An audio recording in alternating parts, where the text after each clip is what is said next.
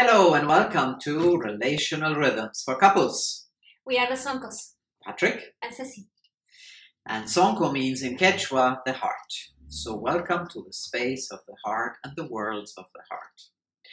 Relational Rhythms for Couples is something that we really love because we are a couple for more than 5.5 years. So let me take you a little bit into the world of couples and relational rhythms. So imagine that. You had this wonderful time, everything flows, you're having fun, you're laughing, everything is perfect, and then bang, something happens. Your button is pushed. She did it. Oh, he did it. Bummer. What you do? This is life. And the lovely time is over. You're disconnected.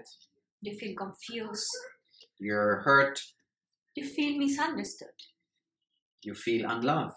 You feel angry. You feel like running into your cave. Or maybe you decide to keep silence. And yet, you have choices here. And we call that the choice point. My fellow men, we don't need to go into caves. And ladies, you don't need to get silent. There's other choices. The first ones are not our favorites, but still very important.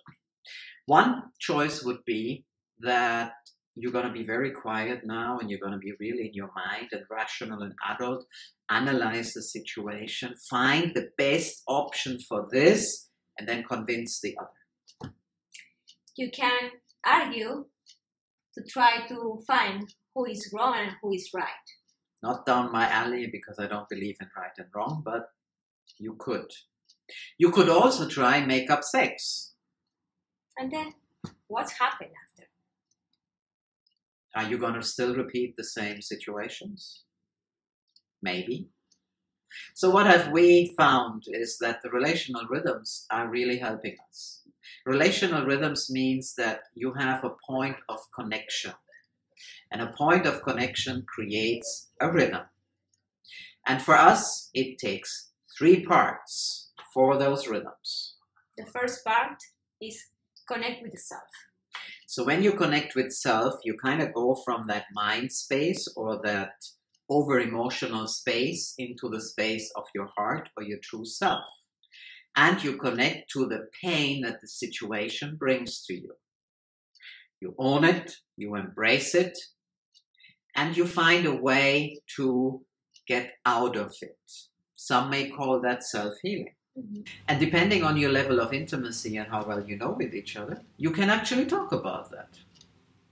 What a bonus. The next one is connect with your beloved. And this is having the courage to connect to the conflict.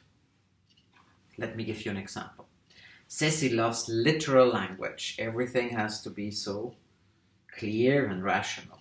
I love the figurative world. I love to fly. So really, it's always a conflict. Not always, but it can be a conflict depending on a situation. I make space now for her. When I connect to her literal world. And I try to fly in his world. So actually, all of a sudden, it is not so hard anymore. And the last one is connecting beyond.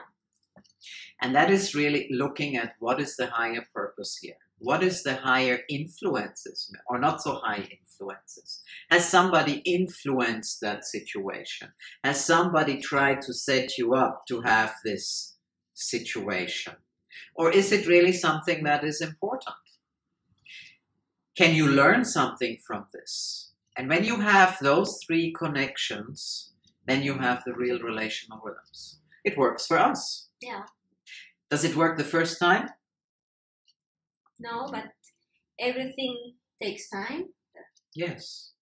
We hope that this little video has benefited you. We hope that you can find yourself and maybe try to enjoy those relational rhythms.